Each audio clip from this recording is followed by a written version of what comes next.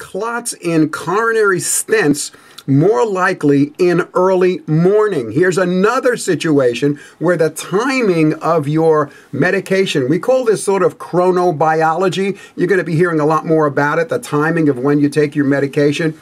Well, many people have, millions of people have stents put in their coronary blood vessels to keep the blood vessels open in atherosclerosis and hardening of the arteries. When those heart arteries, the coronary arteries, start to close down, they can save your life by going in through a vein. They don't have to open your chest and putting these little metal stents, some of them are medicated and some are not, inside your arteries, and it opens them up. And then you're going to be put on a medication like Plavix, an anti-clotting medication. Well, here's what this article says.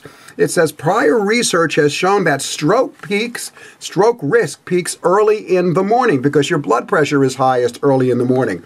It says now a new study finds that blood clots within the stents you might have in your heart, a potential trigger for stroke as well as a heart attack, also follow a circadian pattern and peak early in the morning. Here we go again, having issues very early in the morning. It says, knowing that, and this comes to us from the Mayo Clinic, by the way, knowing that, they say that knowing that thrombosis, this what they call stent thrombosis, may occur early in the morning, might suggest that medication wears out by early in the morning, and you might need to take your medication twice a day.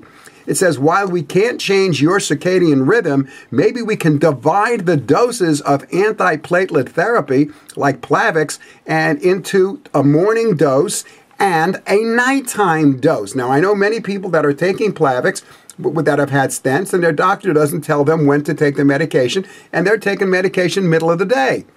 At lunchtime. Well, that's not going to do you that much good during lunchtime. And it says generally antiplatelet or clot busting medication to prevent stent thrombosis should be given at night before the person goes to bed.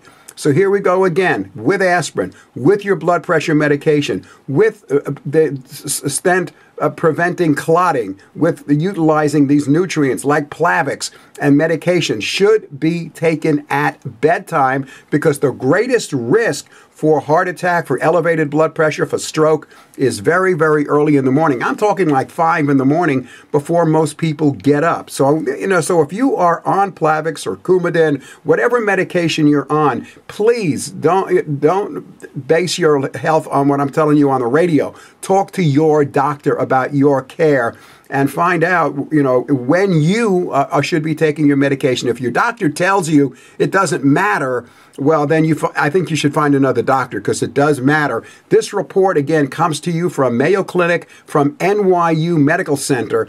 And again, what they're saying is that the timing of your clot-busting medication, like Plavix, like Coumadin, like aspirin, even your blood pressure medication, should be taken at specific times, generally speaking, before you go to bed, and maybe another dosage in the morning, but it depends on your individual situation. So please check with your physician about that. And if your doctor tells you, hey, it doesn't matter, it does matter. Find out the answer for you.